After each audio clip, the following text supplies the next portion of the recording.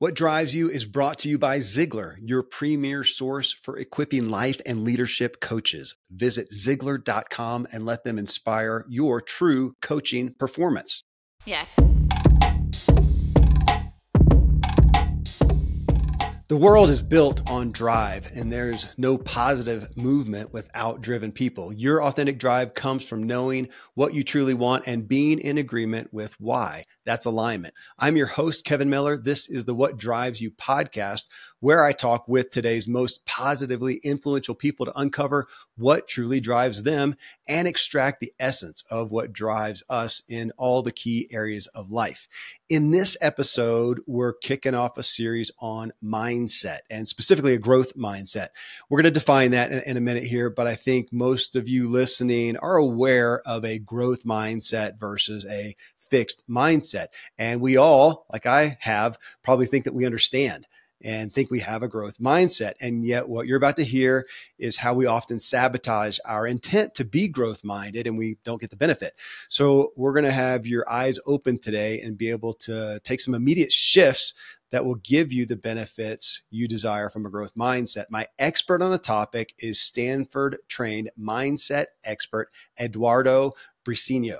Eduardo is the author of The Performance Paradox. If you're watching the video, you can see it over my shoulder here. The Performance Paradox, Turning the Power of Mindset into Action. He's the co-founder of Mindset Works with renowned Stanford psychologist Carol Dweck, who I've known of forever. You can find Eduardo at briceno.com. Eduardo, I am so honored, as we were talking a minute ago, that you read my book, What Drives You.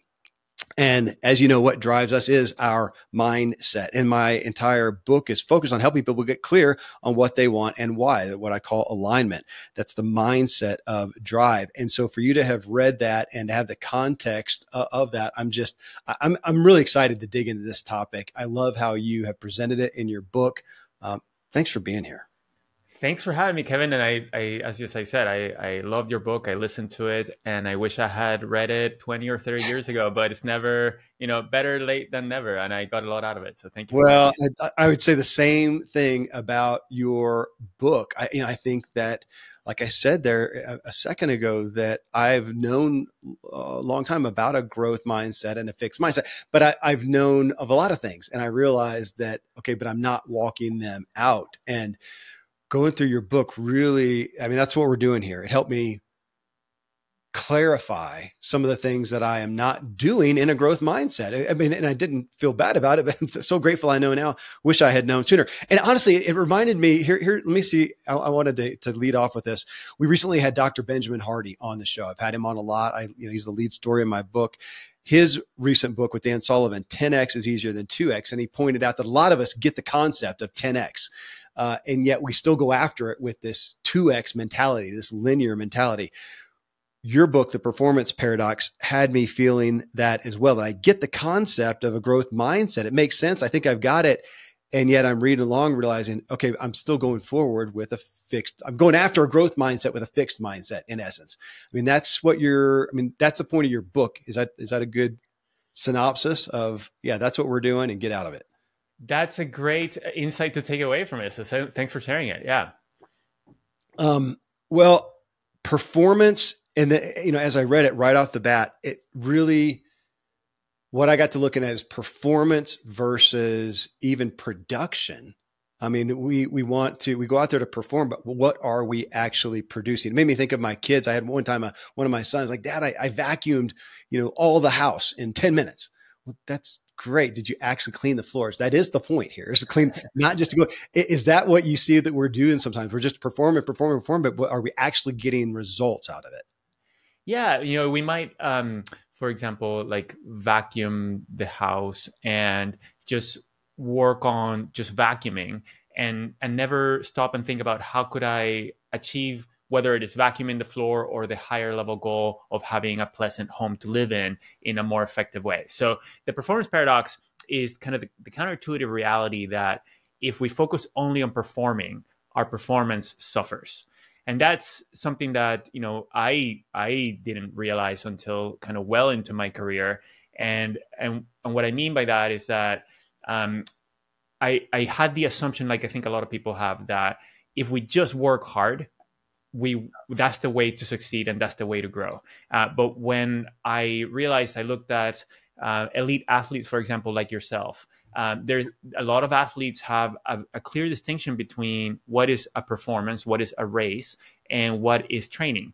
And what I thought, and I think what a lot of people think, is that the way to become a great athlete, like for example, I think in cycling, we can talk about cycling, and there might be more nuance, and you're the expert. But if you look at things like, tennis, for example, you might think that the best tennis players become the best in the world because they've spent like 10,000 hours playing tennis. Right. And that's not the case. Like they become fantastic at what they do because they spend a lot of time doing something very different from playing tennis, right? If you're playing a championship final and you just want to win the game, you're going to be avoiding the moves that are giving you trouble. You're just going to be focused on minimizing mistakes, trying to win points. And then after the game, you're going to go to your coach and say, Coach, I have to work on this move that I was trying to avoid during the game. That's what I want to focus on now. And that's a very different activity than what we do during the game. And what often happens in work and life is that we're just trying our best, trying to minimize mistakes, working hard at executing, at performing, at getting things done. And that gets us stagnant. So that works to improve when we're novices. But once we become proficient, we get stuck. We don't improve further because we're just trying to execute and perform. We don't realize that we have to do something different to continue to improve. That, talking about cycling, I suffered from a lot. Again, I wish I had read your book, because there was a lot of it that we go when we race, and when we're, weekend ends, and then we go train and we go ride, and you do your sprints and you do your intervals and whatnot. And that's one of the things. I mean, I get credit for being a pro cyclist. I was incredibly, in all truth, I was very mediocre, very sporadic, because I was not real coachable. I didn't step back and go, okay, well, how can I be a student of this? Now, Lance Armstrong, outside of the performance enhancing drugs and all that, but he was a great student of the sport. Maybe even more, but before him, Greg LeMond. Man, he was always innovating. And that reminds me, or that brings me into that especially in work, some of the stories that you talked about, that we go along thinking we just do our jobs well, do our jobs better maybe, but just that incremental better, as opposed to, how do we got to innovate if we're really going to stand out. I mean, definitely in business today, wouldn't you say? Yeah, totally. And I heard you talk in cycling, a reflection that you shared, which was that sometimes in training, you would approach them like performance. So you would just try to beat kind of the people you were training with. And then you would kind of overtrain and then not perform as well in the performance because you were too tired, right? Yeah. So kind of getting clear that what is the goal? Is the goal to perform as best as we can, or to improve so that we can increase our skills and our performance? And I imagine that in cycling, I don't know, but in training, you might do things like cross training. You might do weights, or like you said, sprints or intervals, or you might spend more time in an anaerobic state instead of an aerobic state than you would in a race. So the training looks different, right, than what you do during the performance. So in work, to your point, we go to work and we tend to kind of do the same thing every day in the same way, just trying to do it as best as we can, as opposed to doing things that will also lead to insights and to skills or to innovation. So that may be, experimenting with new approaches, or soliciting feedback, or talking about mistakes or what surprised us to figure out, what can we learn from this? What can we do differently going forward? And those are things that are different from just getting the work done. Okay. I'm gonna pull something out of the book, though. I'm gonna stay on your cycling thing, because it's interesting. When I really started learning in cycling, not just riding fast, training hard, and whatever. I'll never forget it. It was in a big race called them Criteriums. It's like NASCAR on bikes. And I was following one of the best guys we had. He was actually our national criterium champion at the time, following him. And where you think of, the strongest guy wins. And I watched him and I noticed there's nobody conserving more energy than him. He is in here using the pack and going along. And it just dawned on me as I was following him. I don't know if I meant to follow him or if I just ended up. And as the race goes on, I just ended up behind him. And I realized as I'm watching everybody go out the outside and do this, that he would just weave in and out. And I thought, everybody's exerting more energy than him. it doesn't matter that he's the strongest. He is saving the most energy. And when it comes to the end, he knew how to get himself up front. And man, he was fresh as a daisy relatively. And it really, it came way outside of the box of, train hard, learn how to corner, it had nothing to do with that. And so that's my preface of personal experience. You talk about, and we're not going to talk about just work. It's just so acute to look at it though. And instead of just getting better at our jobs, doing it faster, more efficiently, whatever, making more calls, sales calls, like you talk about in the book, you said, no, our economy, in our fast changing economy today, we need to do things like identify unmet needs. I mean, that word alone, who is doing that in the average business right now, sitting around, they're doing what they're supposed to do. They're performing, like you say. Who's sitting around going, wait, are there any unmet needs that we're not filling for the workplace, for the employees, for the clients, for the customers, whatever it is? So identify unmet needs, drive innovation. That was your number 2. I forgot about that when I said it a minute ago. And give personalized service. Man, those are outside of the box of performing. Those are things that, as you're showcasing, those get left undone. And yet that's where the primary opportunity is what you're saying. Yeah, absolutely. And part of that is like you were just talking about observation of observing this other cyclist, this world-class cyclist, what they're doing and what you can learn from them. So in that case, you're observing a great, very skilled person and learning from them, which ties to what you said about growth mindset and fixed mindset, because if we are in a fixed mindset, which is the belief that abilities are fixed, when we see somebody who is fantastic at what they do like that, it makes us feel bad about ourselves. It makes us feel like, oh, I'm not as good a cyclist as that person. I'm not a natural like they are. And so we tend to kind of want to protect our ego, maybe make excuses or just think about something else, as opposed to when we're in a growth mindset, believing that we could get better, we can always continue to improve. Then we observe people like that. And we like you did and think about, hey, how could I emulate some of the things that I'm seeing?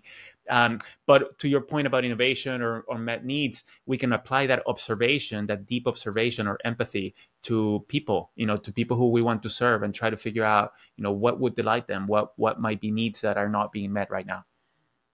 Okay. Well, you've still got me stuck on the cycling thing. It's so relevant. Again, I need to go back in time and read your book and race again. Because the mistakes, you bring that up, and that's a big part of your book. It's like chapter 3, or I can't remember what it is, 5, whatever. It's mistakes. And I'm going to go ahead and jump there, because that's another thing that I found myself in my career, my cycling career, doing.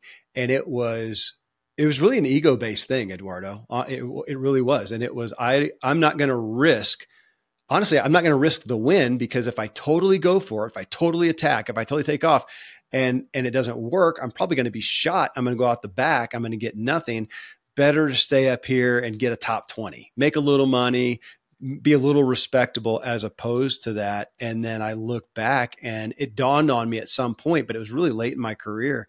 Man, the glory goes to the guys who go all or nothing. And sometimes they get nothing. Well, it doesn't matter if you get nothing 9 times, because if you totally win the big event on the 10th try, it's so great. And meanwhile, I'm just getting these mediocre performances. But it was again, I like to think of myself. I mean, I do in some areas have no problem trying things and failing, but in that one where it was really, things were really on the line, literally, I didn't. I really protected my ego, I guess, didn't I? I mean, that's what you're saying we often do.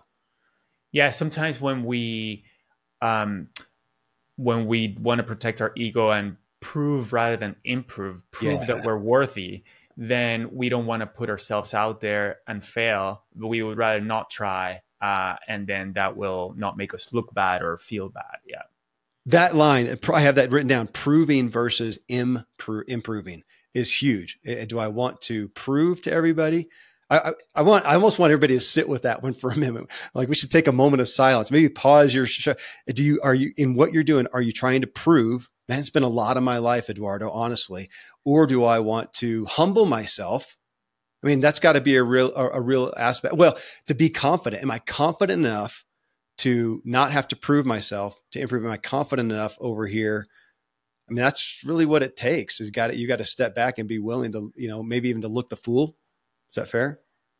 Yeah, I agree. For me, I also spent a lot of my time, and sometimes I fall back into wanting to prove, right? And so into pretending that I know more than I don't know, or hiding what I am not sure about, or what I'm not confident about, or hiding my mistakes. So trying to portray an image that is different from what's going on inside of me, rather than being transparent, which helps me better learn and collaborate with the people around me and build deeper relationships. And I interviewed like over 100 people from my book, and I found a pattern that a lot of high achievers first felt like they had to prove their worth to themselves and to others before they could be free to actually like be humble and be honest with themselves and with others, and focus on improving rather than proving all the time. And I do think we all have a need to feel worthy. And I think sometimes we need to prove that we're worthy before we can be free to really act in a more genuine way. But sometimes we stay in that cycle of proving, and we never get out of it. Okay. And I want everybody hearing these. We keep coming up to these as you're talking about these things. I think everybody like me is resonating with, okay, yeah, I've done that, or I'm doing that.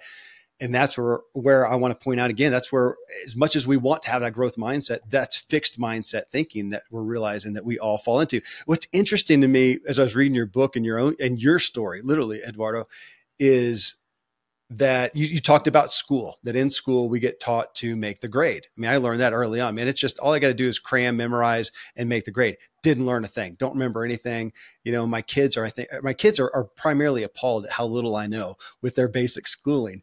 You know, I wasn't super academic, but yeah, it doesn't, we program for this. And even in your work initially, you know, you come out, you get a good paying job, and you realize, you said a minute ago, you were hiding what you didn't know, kind of doing the imposter syndrome thing. You really felt like that. And yet you were still rewarded even in work. It doesn't make sense. So you're not focused on improving. You're not getting, as you talk about so much in the book, you weren't getting feedback. You weren't being honest afterwards going, okay, guys, I didn't know what on earth they're talking about. Help me learn. You didn't do that. And yet you were still benefiting financially. You just felt bad, felt like an imposter, and that felt bad to you and caused a shift. But it almost, as I read it, how does that happen? How do we still get rewarded even in work, even financially, when we're really not producing what we could?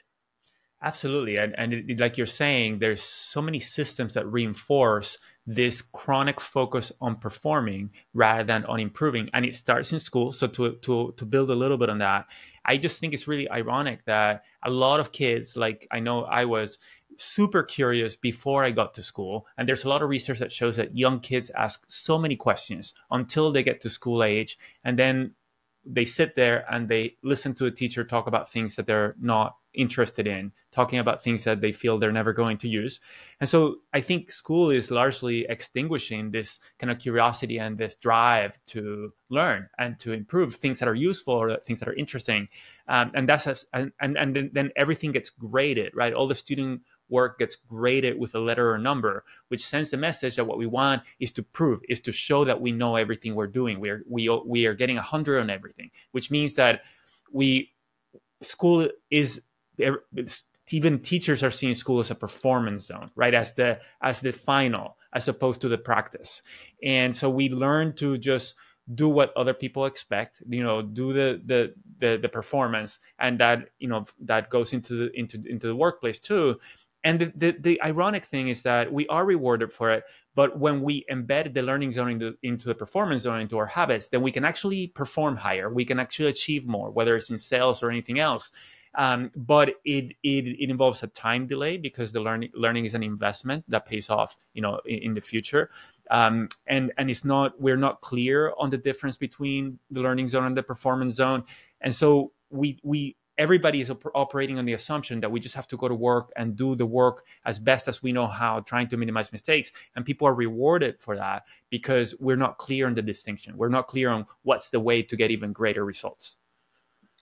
Yeah, it brings into that, going from school into work, that idea of you get a job somewhere and, oh my gosh, Jane is the first one there every morning. She's always the first one. She's the last one to leave. She's always there to do whatever. She makes more calls than anybody. She does what, and what you're asking then too is, yeah, but what are the results? Because what if Sue is over here spending half the time and, she's off playing half the time and gets twice the results? I mean, the results is the point. even though if we got a business, that's what we want. We don't want somebody who's just there working, like you talk about so often in the book. It's not just working harder, it is working smarter. I think you use the story of Tom Brady in the book, of somebody who says, yeah, I don't want to just go out there and work harder. So if one workout's good, 5 workouts is better. He says, no. I want to get the most out of it. And of course, he's the, best of all time. But it flips that. It flips. It's more uncomfortable. It's more comfortable. I guess that's a lot of it. I mean, the fixed mindset, the things that we do, the norm, it's just more comfortable. It feels less risky. And I guess it is, just like me. It was less risky if you want to be a mediocre cyclist. And that's what I really turned out to be, as opposed to really knocking it out of the park. Yeah, it can be. I agree. It can be more boring, but less risky. It can be more comfortable.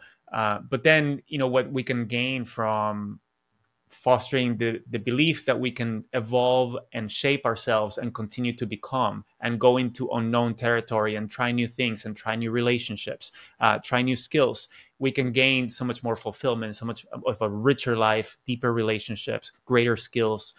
We can pursue things that we are interested in that are uncomfortable, but that then are going to give us a lot of fruit because we'll achieve them, but also the process, right, to get there makes life a lot more interesting and fulfilling.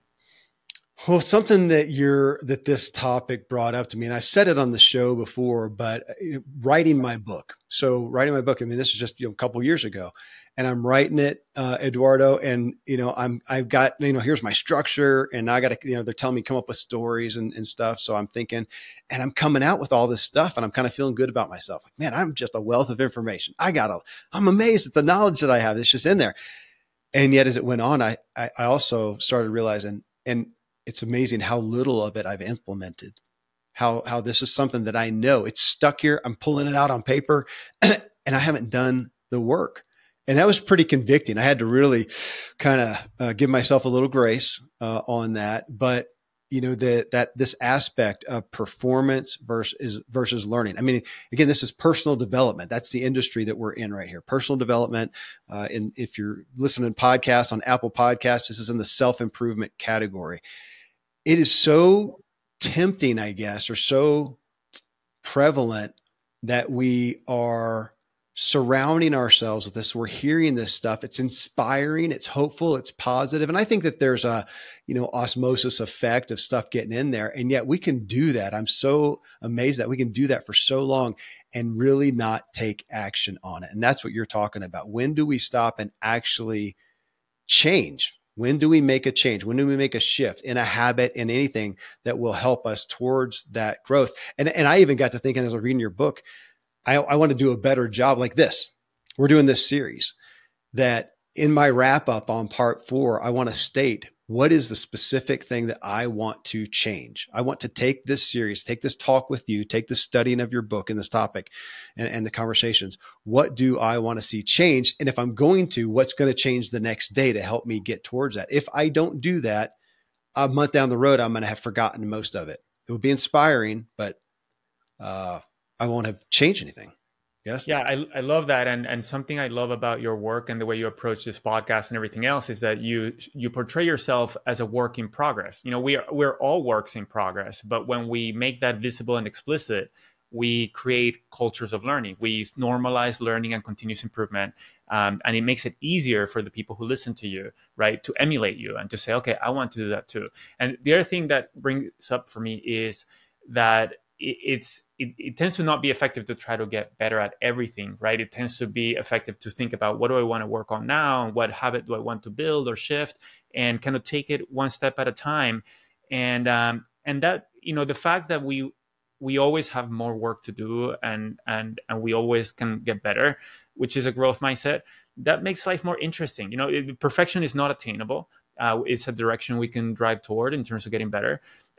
But that makes life more interesting, and it just it doesn't have to be where we if you worked on your book and you haven't implemented everything, like I wouldn't expect that would be a fixed mindset, right? If you couldn't improve further at drive, that is the definition of a fixed mindset.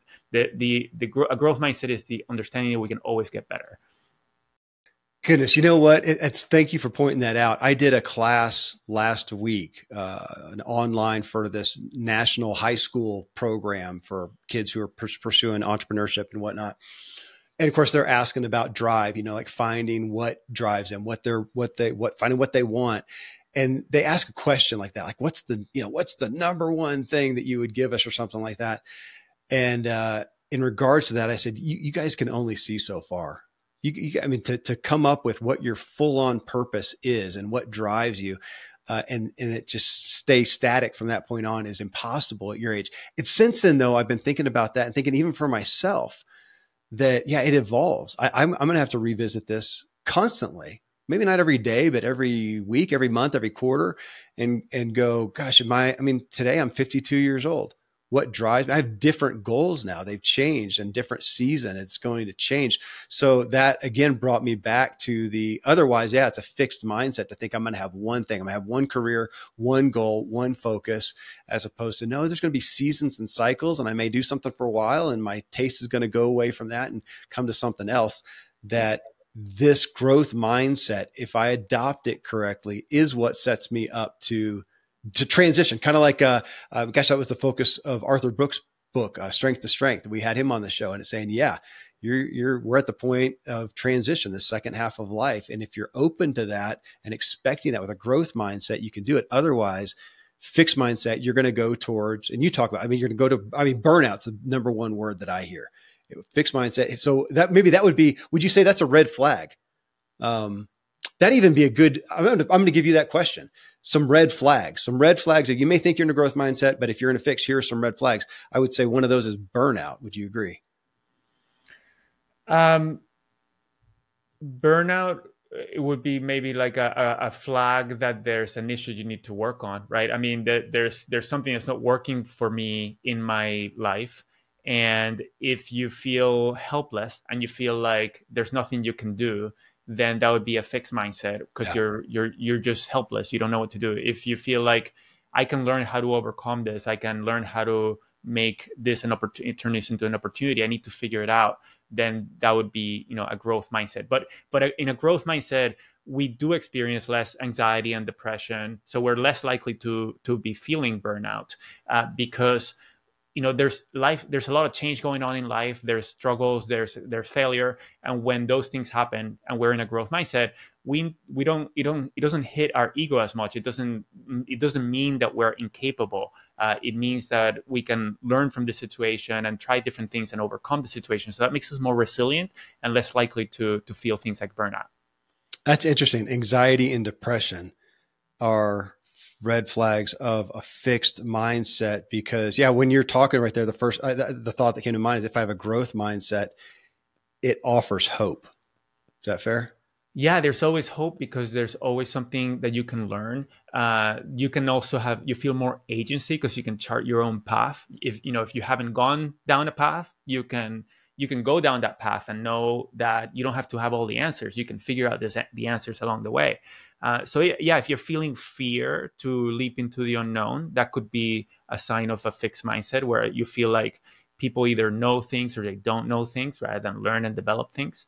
If we react defensively to feedback, that could be a flag of a fixed mindset because when we receive criticism, for example, it might feel like a personal attack if we interpret it as you're incapable, you're not worthy, as opposed to here's some information that you can learn from. So those are some of or if we see effort, for example, when we tend to work hard or we need to put effort into things, if that makes us feel badly about ourselves, because we have this idea that effort is something that only incapable people need to work hard, naturally talented people don't need to work hard, then that kind of discomfort with effort could be another flag. And so when in any of these flags, we can think about, is there an assumption of an ability or quality that I see as fixed, that is underneath this, that I might be an assumption that is flawed? Could that be something that I'm telling myself where, it's not true and it's not serving me well? Goodness. Okay. I want to read a couple statements that are just so strong. This is right out of the book. That just kind of reiterates this. A growth mindset is not a silver bullet. It needs to be in tandem with effective strategies and habits for growth. Just because someone is in a growth mindset doesn't mean they know how to learn or implement effective strategies to actually improve their skills.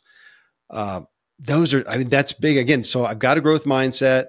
Here's something I want to go towards, or something I'm not feeling making progress for. But to have a growth mindset is not just, I think I've viewed it a lot as it's having an open mind. It's just having an open mind. And that's just so shallow compared to what it is. Again, we're back to but what is the strategy and the habit that will walk out that growth? And that's just what we're missing most. Yes. Yeah, absolutely. So to be a motivated and effective learner, you need a growth mindset, the belief that we can change, because sometimes we like the idea of getting better, but we don't like the idea of change very much. We can't improve without changing. So we need to believe that we can change. We need to know how to change. What are the effective strategies to change, which is grounded on leaping into the learning zone as opposed to the performance zone. But there's lots of different strategies. It could be deliberate practice. It could be seeking feedback. It could be 360 reviews or whatever. So first is I can learn or I can change. That's a growth mindset. Second is how to change or learn. Third is I have a why. I have a reason why I want to put in the effort to improve and to perform. And then finally, so those are the three essential components that make us a motivated and effective learner. And then the fourth that's really, really helpful is when we feel that we belong in a learning community, meaning the people around us are learners too. They're people who want to improve. They are soliciting feedback. They're sharing with each other what they're trying and what's working and what's not working. And we feel like we belong in that community. So when those four conditions are true, whether it's individuals or teams or organizations, then we're fantastic learners that can kind of chart our own path and our own becoming. Okay. So you brought up, the learning zone, and that you've got me thinking too, again, a structure of my day, my week, whatever, but how much, almost like a budget, how much time am I spending performing, which I'm going to put that, we're doing the show right now. So is this a performance? Sure. Yeah, absolutely. But so is the rest of the stuff that I do, how I reach out to guests or how I vet guests and, me getting others. It's me doing the work. That's the performing. When am I going into the learning mode? Well, you know what? Talk to me about this, because as a part of a growth mindset too, some of the things I want to learn, and yet when it comes to my business, trying to think if this is something that goes across the board, not just for those who own a business, but in my business, at least, there's some things that I realize we as a company need to do. I don't know if I'm going to go learn that thing. I'm going to have a growth mindset for the company, and I'm going to hire somebody, or I'm going to hire a team to do X, Y, Z, like that, like social media right now. I'm not going to go learn that stuff. But if we're going to do well, we need to have those channels open. So I'm going to pay to have somebody who's, my growth mindedness is paying or delegating to have that done. Is that fair? Absolutely. Like you can ask the question, how can we become better as a company? And then the answer to that might be something that you learn or something that somebody else learns, and how you collaborate. And what I would point there to is we want to be clear about what our higher level goals are, right? If we ask, why am I interested in having a business? Why? We want to be most growth minded and learning oriented about our highest level goals. And so if you think about what's important to you in your life, I bet that to improve at that, the answer is not learn social media, right? And so if you want to get better at how you live, the answer at some point becomes, I want to work with somebody who wants to become great at social media, so that together we can accomplish these things that are important to me. Okay. So I'm going to read what you said again. So what you just listed off a minute ago was, it's actually chapter 7, the growth propeller is what you use. 5 key elements that drive growth. And you said 1 is your identity. 2 is your purpose. I'm going to come back to these: purpose, 3 beliefs, 4 habits, and 5 is community. So let's go to that identity one. In the story you lead off with, what I wrote, as I'm marking up the book, was my identity as a learner. Do I identify as somebody? And what it made me think of, do I identify as somebody who's learning and growing, as opposed to somebody who's figured it all out? Back to the ego or something, or somebody who is incapable. Yeah, I've gotten as far as I can go. I feel limited in that. or do I have that? And that's big right there for everybody to stop and think about. How do you really identify we're going past the intellect of what you think you should do or what you think you might be doing, but how do you really, looking in the mirror face to face, do you look at yourself and say, yeah, I am somebody who learns and grows and changes? Have I got it?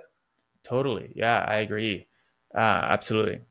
Okay. And I would say like also who continues to become and whose identity might evolve. Like, I talk about people in the book who might really strongly identify as a teacher, and then they evolved to being a stay-at-home mom, and then an executive assistant, and then a business owner, and then an executive of a large company, and then a mentor to other CEOs. Yeah. And throughout all that time, Linda Rabbit saw herself as a learner, as someone who would continue to evolve. That's really, really what's most important. But at the same time, in the other aspects of her life, as somebody who went through different seasons, like you talked about earlier, and who wasn't stuck in one rigid identity that was going to kind of keep her at the same place throughout her life.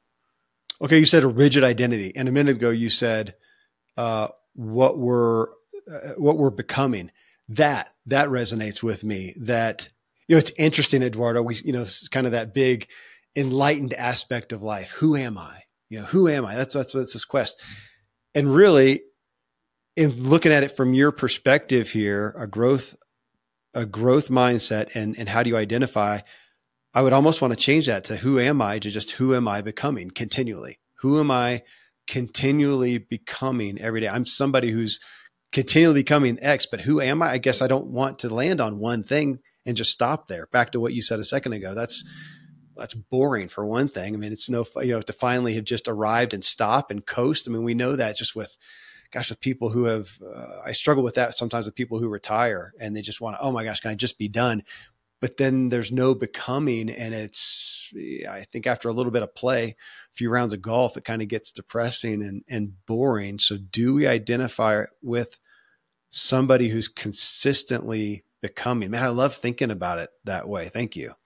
Yeah, I love that too. And I think there's a tension there between kind of who am I becoming can be a little bit future oriented, right? But it's, okay. and then versus like staying in the present and enjoying the present and who I am now, the experience that I'm going on right now. So there's a tension between enjoying the process and what's happening right now and the process of growth, and not just living in the future outside of the present, right? So there's something there to kind of work on as well. No, that's really good. It's funny too, because I get called out a lot for not being in the present and being in the future. So well said. It's funny. Sorry, what I wrote down. Who am I so far? So at the moment, yeah. So far, I'll play with that. Okay. But I think it's good to think about the future too, and what we want to do and the adventures we want to go through. So thinking about the future is great too. We just want to also be in the present and in the process of what's happening right now. Yes. Thank you. The second one then, of your 5 key elements that drive growth, purpose. And that one, I mean, we all hear that a lot. You know what? I almost want to say that. I mean, can we do that? Say your purpose as far as you know it right now. That is something that I talked with these kids about, because it can be so daunting if you're young and you get this idea of a purpose, but they haven't experienced much. They don't know much. I think, man, it takes some experience to figure out what you're about. And then I do hope that I do feel like my purpose has stayed true. What I do best, what my inclinations are, what my talents, gifts, skills, the things that I care about have stayed true, but they've gone through a lot of different seasons and vehicles, ways that I've walked that out. But ultimately, knowing that purpose, I guess that's another aspect of hope then, isn't it? Yeah, for sure. The idea that you develop your purpose and that your purpose can evolve gives us hope, because the stakes are not high that if I don't have a purpose right now, I'm not doomed. And so Carol Dweck has done some research with other collaborators on the difference between thinking about finding your purpose versus developing your purpose. And when we encourage people or ourselves to find our purpose, it can be counterproductive, because it might give us the idea that the purpose is fixed inside of us, and we just have to find out what it is, as opposed to tinkering and exploring and going to things that might be interesting or that might lead somewhere or might not, and then kind of developing the purpose rather than finding it. Goodness, yeah, and it makes me think of the job world, that if we think we are the job, or we are, just that role in the job, that's a fixed mindset. You lose that job then, and you're just bereft, or you think I've got to find the exact same thing. And people don't realize the transferable skills. If you know your purpose overall and say, okay, here's what I'm about. Here's what I'm good at. Here's what I care about. And I'm going to do it in this way through this opportunity. And if that comes to an end, man, there's a lot of other opportunities I can do it in. That's a growth mindset. And again, yeah, it speaks so much to hope. I hadn't thought about that before the show. Yeah, I that resonates. Like for me, in the purpose of contributing to other people, in helping people drive learning and higher performance, it also helps see opportunities that could be great. Like, for example, I wasn't planning to write a book, but when an opportunity to write a book arose, it fit with my purpose, right? If I could see how this is, it's not something that I had in mind, but I can see how this is aligned, because it drives it will help me give the contribution that I want, that I'm working on. Thank you. The third one you have here is beliefs. And that is one of the biggest topics to me in this. I mean, if we look at personal development overall, at all of us, at our efforts to grow, I get I don't want to say wrapped up, but man, beliefs just feel so much gravity in that. And as I read what you wrote on that, it brought me thinking about how often my beliefs unknowingly confine me. And that's not a growth mindset. That's hard though, Eduardo, because we want to believe that something's good and right and true and whatever, but that can be, I don't know, how do you reconcile that? Because that can be, we want to, be solid in our beliefs. And yet if we're just fixed, man, that can get us in trouble. Confining, as you said. Yeah, so our beliefs affect our perceptions and our behaviors. And so we need to do what you're doing of reflecting on what are my beliefs and what's getting in the way and what's helpful. And so a growth mindset and a fixed mindset is an example of a belief. A growth mindset is a belief that we can change, and a fixed mindset is a belief that we can't change. And a growth mindset has lots of benefits, but a fixed mindset might be appropriate at other cases too. Like, I think, height is something that's hard for adults to change, or like, for example, to get better at doing two conscious things at once. I don't think that I can get better at that. That's a fixed mindset. I think that's helpful, because then when I want to be more effective, I try to figure out ways to focus more and to be more mindful. So a fixed mindset is not bad when it's true. It's just that we can never be 100% sure of what's actually fixed. So I would say, in that chapter, I talk about beliefs. I kind of highlight three of them, but there's many. One is growth mindset and fixed mindset. So that's our belief about competence. Another one is our belief about transparency. Often we believe that transparency, like sharing our thinking, our emotions, might put us in harm or might be used against us.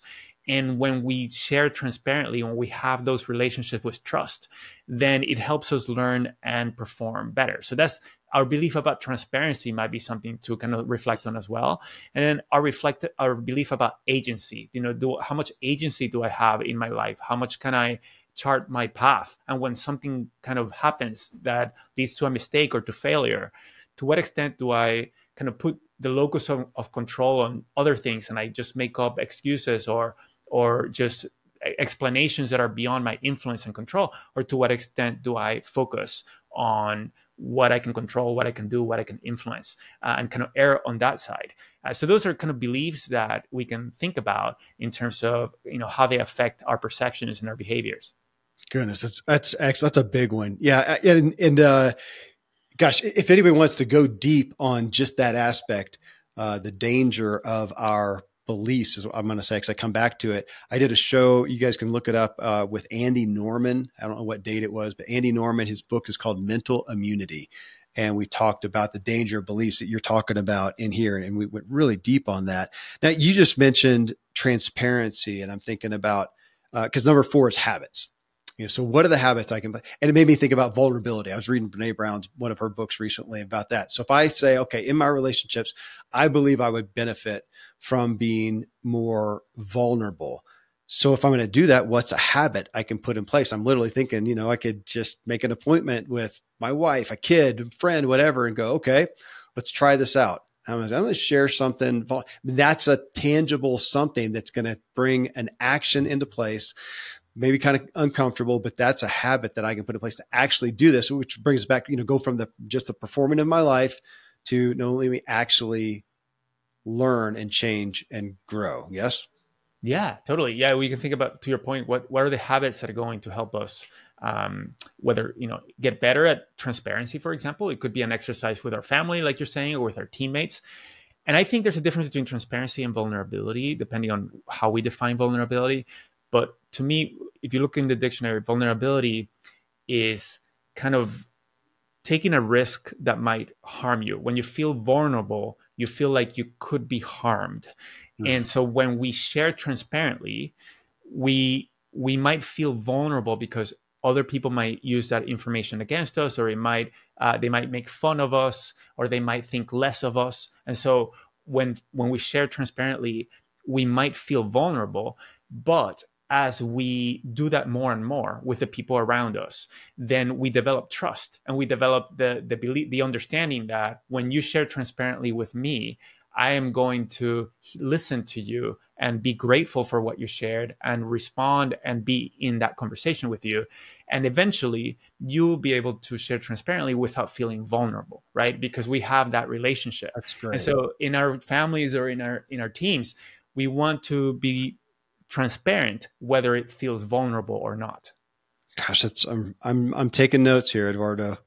Transparent. If I can be transparent and grow and learn that, I can do it without feeling so vulnerable. That's awesome. The last one that you said here is community, which I right away, anytime I see community right now, I think of blue zones. I love the power. I love the analogy of, I love, and I'm daunted by the power of community.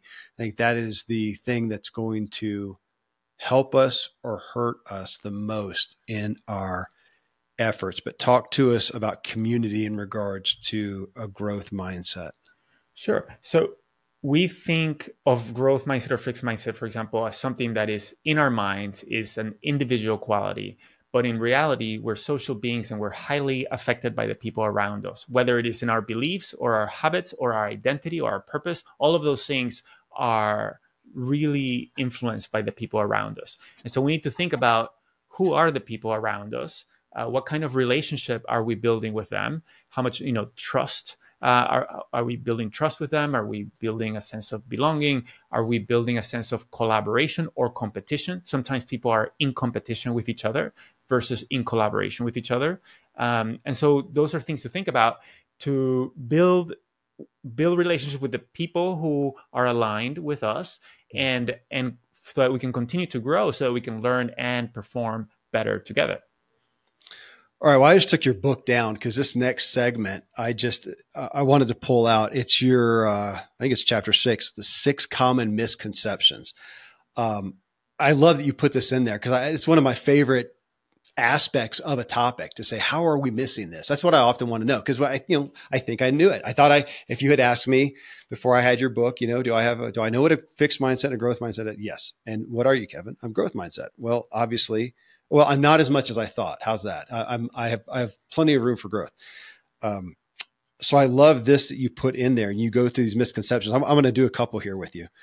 You said misconception number 1, a growth mindset is the same as positive thinking, working hard, or persevering, and it magically fosters growth. Reality, says Eduardo, a growth mindset is the belief that our abilities and qualities can change if we engage in the learning zone. Unpack that a little bit. Yeah. So like you said, when we learn about growth mindset, it's very powerful. We get excited, and it's really easy to distort it into something else. Like earlier, you mentioned being open-minded. That's probably the number one. When we ask people, what does a growth mindset mean to you? People say it's being open-minded. Yeah. But a growth mindset is a belief about the nature of human beings, right? And the reason that that's important is that when we believe we can change, then we can engage better in soliciting feedback or in doing other things to improve. And so being clear on what a growth mindset is and that it's necessary but not sufficient. We have to believe that we can change, but we also need to know how to change, which it involves not just performing and doing things, but also engaging in things like listening to your podcast, right? And earlier you talked about kind of your work. I think in a lot of your work, you do both performing and learning at the same time, right? Because in these conversations, you are asking questions, you're learning, you're modeling learning. When you do your podcast, every single episode of your podcast, you're performing, you're creating something of value for others, but you're learning in the process. And that's what I call learning while doing, which is what I think is the greatest opportunity for most of us, is to shift the way we do things so that we are getting things done and improving at the same time. Yeah, it's interesting, Eduardo. I started this doing the 4th episode where I do a wrap up. I started that. It hasn't been that. I don't know. I don't think it's been a year even that I've been doing that. It has been the thing that's helped me learn the most. I mean, as we're sitting here talking, I'm thinking, oh, that's a key point that I'm going to pull out and work on and grapple with. And I'm going to talk about that in episode 4. I mean, I literally have to sit down and go, okay, what is it? What jumped out? I go back and read my notes and go, holy smokes, that's what I want to change. That's been the best thing that I've built in. And I didn't perceive it at first, but it's so powerful. You're right. And I'm blown away that I get to sit here and yes, are we performing here? Yeah. I mean, it's great fun, but we do a good show, but the ability to learn within it is just one of the greatest gifts ever.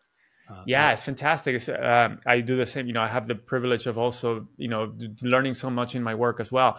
But do you bring up something, which is that we don't learn from experience. We learn from reflecting on experience. We don't learn from mistakes. We learn from reflecting on mistakes. So in that episode 4, you are reflecting and you're reflecting, you're unpacking, you're integrating that into your mental models and figuring out how to shift your mental models. You're figuring out how to take action and identifying how you're going to take action. And that is something that we can all benefit from, because one of the human biases that we suffer from is we tend to overestimate how much we remember things and how much, we'll take action based on something. So we'll learn something powerful from listening to your podcast.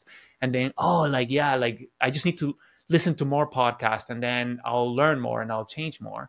But actually, if we consume less content and just process it more deeply and put in place habits to actually take action on those things, we can get more out of it, more change out of it, than if we just focus on getting more and more and more content. Amen. And I say that even as a purveyor. Sometimes I feel like the best thing I could do is tell everybody, go turn the podcast off and just focus on the thing that you need most and keep repeating that one. I do appreciate, again, the series, that we're going to spend so much time on this topic of mindset instead of just hitting it and running on to the next thing. Go ahead. Well, that's the thing that I love about your podcast, Kevin, is that you go deep, right? And so in going deep, you help us listeners go deep too and identify what our takeaways are and how we're going to take action. Because when we learn something in a crash way, like, in school, I would just do a crash studying to pass a test and then we forget it, right? So like you, I don't remember anything that I learned in school. But when we do those things in between, like spacing them out, especially when we sleep in between, sleep helps us consolidate that knowledge and put it into long-term memory. And so when I'm listening to a series from you, like, I listened to your series on boundaries recently with Terry Cole. I didn't do that all in one day, right? So that helps me sleep on it and think about it and have some questions, write some notes, go to the next episode and go to the next episode. And that then helps me put it into long-term memory and take action. So I love the structure of your podcast. Thank you. And thanks for being a part of it. I'm honored. I want to hit a couple of more of these misconceptions. You have misconception number 2, the trap of the performance paradox. All this emphasis on learning and growth hinders performance. Like, do I have time to? It makes me think of that, go back to business. I'm so busy working in my business. I don't have time to work on it. It's so often what we get to thinking. Now you have the reality is learning drives higher performance and impact if we hold ourselves accountable.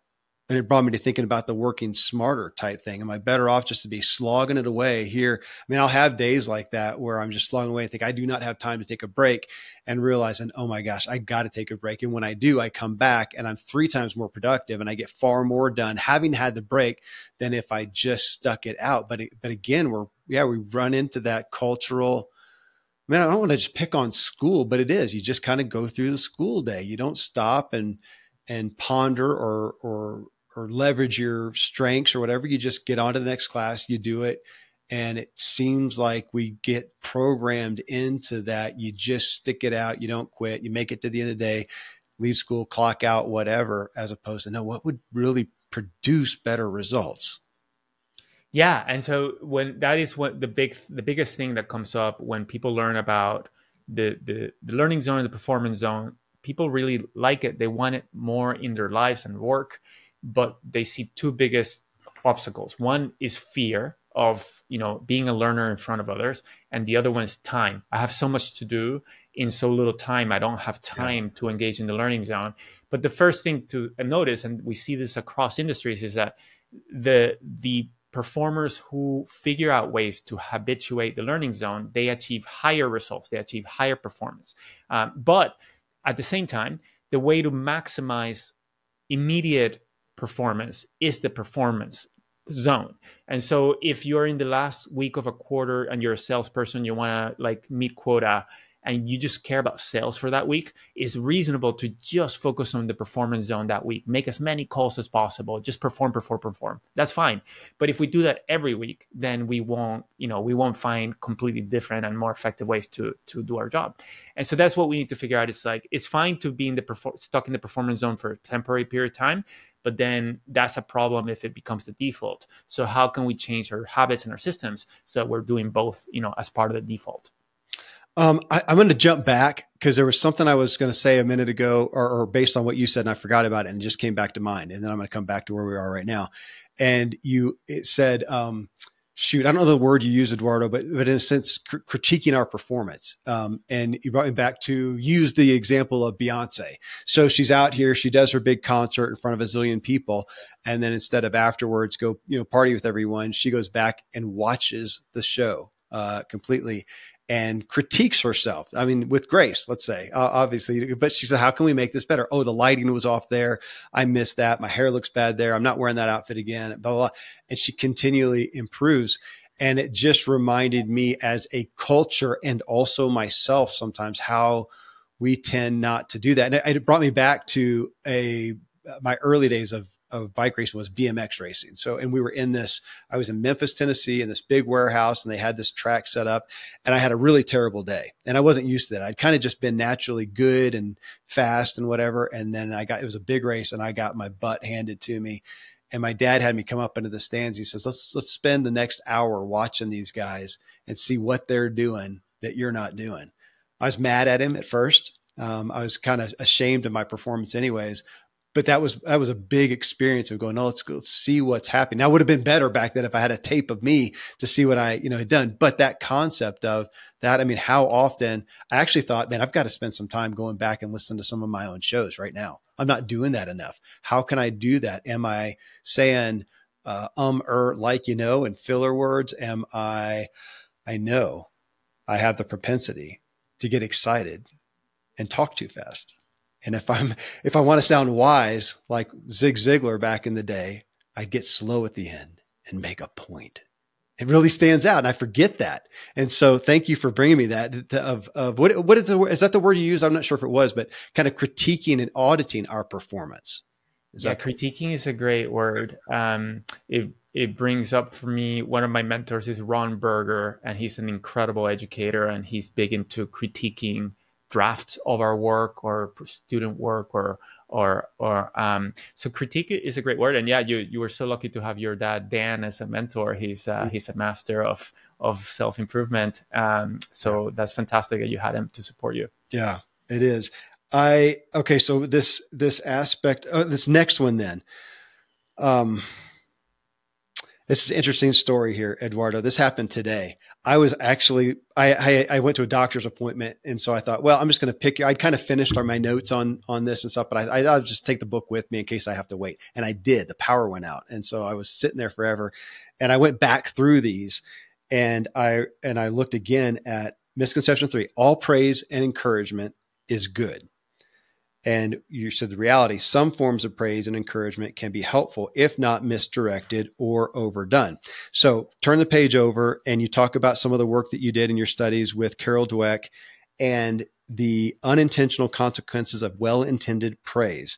And they said, and here's what you wrote, they found that praising children for being smart backfired. When children were praised for their intelligence after doing something well, when asked whether they wanted to try a hard puzzle or an easy, most of them chose an easy puzzle. And they didn't want to fail. So that becomes their identity in essence. Okay. So I have a 17-year-old who's already in college classes. He got it almost perfect on his ACT and his SAT. So he's just applied to colleges. He's already got full ride offers. And it's so hard not to just, even in fun, just, my kind of the old Goodwill Hunting, my boy's wicked smart. We talk about that and it's become this thing. So I took a picture of that though and sent it to the family chat and said, my son's name's Canyon. I said, buddy, I'm so sorry. I've been doing that to you lately because you're just killing it out there. And, Canyon, this is my smart kid and this is my, affectionate kid and whatever. And yet that's, as opposed to, man, I'm so proud of the effort that you put in, that you persevered in your schooling. Cool that you got the grades, but your effort, it's just so hard not to praise for the performance. It's as a parent, especially. Yeah. Yeah. Now we can praise for the performance, but then also be clear about the process that get us there. And like, what's the next challenge? What are you going to do? What is uncomfortable for you? Where are you, going into the next level? And so for Canyon, I think is thinking about that.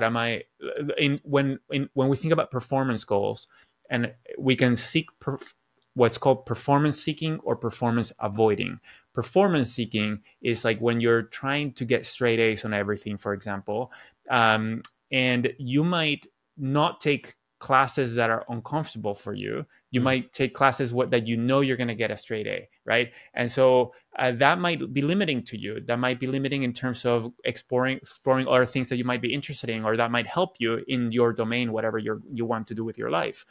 Performance avoidance is when you don't even try because you don't want to fail. So those are two different forms of kind of having performance goals. And so Canyon maybe he is like, taking on great challenges and nailing them. And that's awesome. Right.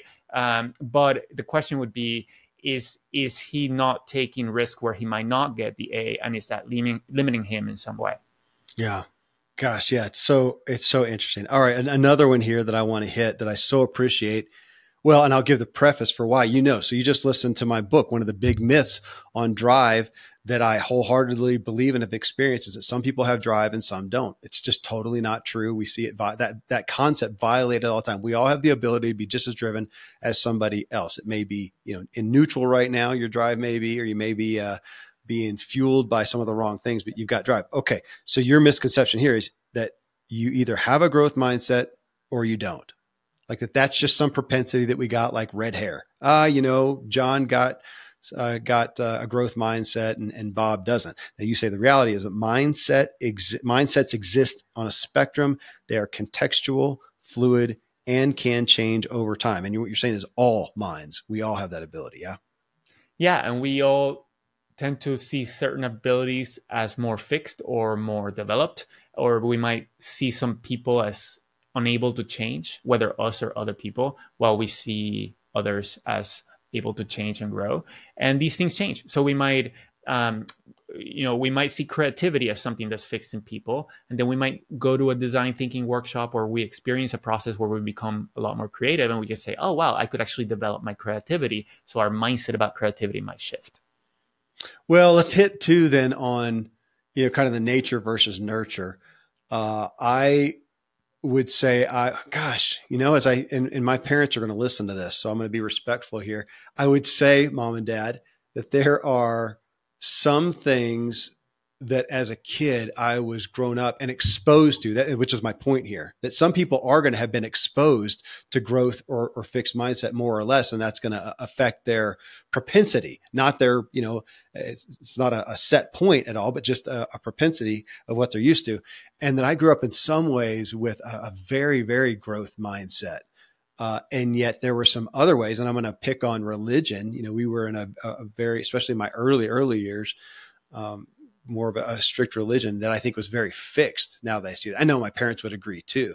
So I got to see both, but I think I know they led. The spirit of our home was a growth mindset. It was on personal development. What a gift, as opposed to somebody else who grew up in, let's say, a scarcity mentality and a very confined and limited and a fixed mindset that you may not have been exposed to it. So it may be, I guess I'm saying it's fair enough to say this is going to be harder for some people.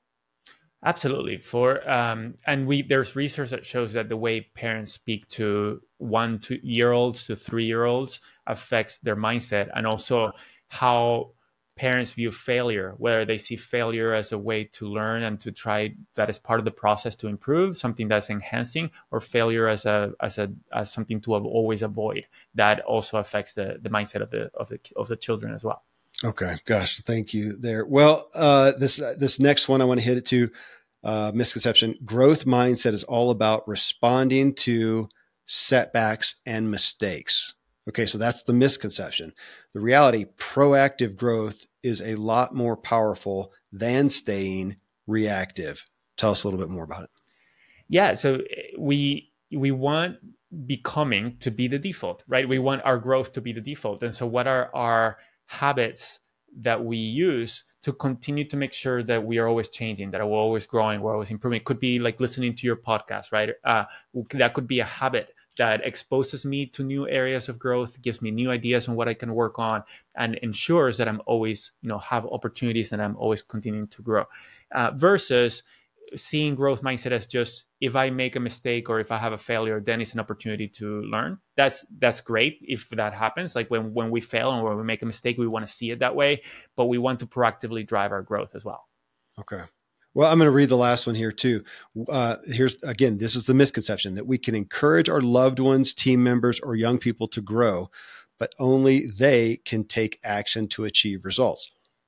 You say the reality is, if we want people to grow, we also need to cultivate environments that are conducive to growth. And am I right in coming back to just what I talked about with my son, that in saying, in praising just his performance, smart, that's not the best environment for him to have a growth mindset. I can alter so you go with that. Yeah. If you only praise your son for performance, then one way for him to continue to perform well is to do things he already knows and to not take real risks where he might struggle or fail. Right. And so yes, absolutely.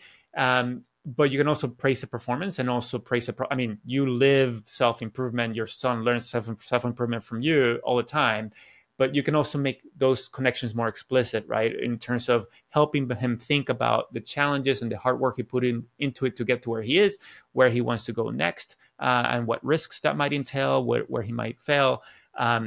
But also you talked about your parents, right? And the environment that they created that helped you kind of foster a growth mindset and habits to continue to learn and develop. Yeah, it's got me convicted on, and I know, I've got older kids now. My oldest is 28 and I've still got younger ones. And I've learned through their pretty much gracious testimony that there have been some areas where, my beliefs in being so rigid and certain in my beliefs did not help them with a growth mindset. And I've had to work on that. Not that I throw away my values at all, but how do I, what's the container of belief that I have around that I may be limiting them with? I want to testify to the book real quick, Eduardo. I really appreciate how you put it together. It's a difficult topic. Or not a difficult concept, I think, for me to look at. How am I doing this? That's why we're here. That's why I wanted to do this, is I want to look at this. And every chapter he has reflection questions. They're so good. They helped me think through some stuff. And what I'm going to do for myself is kind of an audit and kind of go through some highlights of where I mean, I need to, be on the positive side too, where I'm doing well, but I really want to look at, gosh, where am I faltering some and maybe don't have the growth mindset that I have. And the reflection questions really help. And interestingly, as we ended up talking about parents and, I want everybody to hear this. Really, it's part 2 of the book is taking these concepts. It's literally called Overcoming the Performance Paradox in Teams and Organizations. So anybody out there, obviously you first think about your work, your business, that you can do that. I'm also thinking about my family. I got a big family. How can I do this with them? So I'm going to study that as well. But this is something, I mean, obviously, this is a book to study, to get and to walk through and to study. And I would say any way that they can connect with you is going to be good as well. And actually, let me do that. And folks, I'm just so grateful for everybody joining us on this journey to fuel and come into alignment with our drive and mindset is top of the list. This again is Eduardo Briceño. Briceño. I said that right? Okay. Yes. Get it right. And the book is again, The Performance Paradox, Turning the Power of Mindset into Action. He's co-founder of Mindset Works. And again, that was along with Stanford psychologist Carol Dweck. And you can connect with Eduardo. It is BRICENO.com and find everything you've got to offer there. We're going to be back again for part 2 to hear how he's walking this out in his life. And folks, if you appreciate the podcast and want to share it with others, give us a rating on Spotify, leave a review on Apple, and leave a review. Talk about this specific episode. It'll help us both know what you got out of that. You can see this episode on YouTube and find us on social media. There'll be a bunch of clips. We'll take out some of the really good clips from this and all of our shows, and find me at Kevin Miller CO. And if you want to learn how to master your own inner drive, you can get my book that Eduardo read. God bless you for that. What Drives You? You can find it on Amazon or anywhere in whatever format. And until next time, stay driven. Yeah.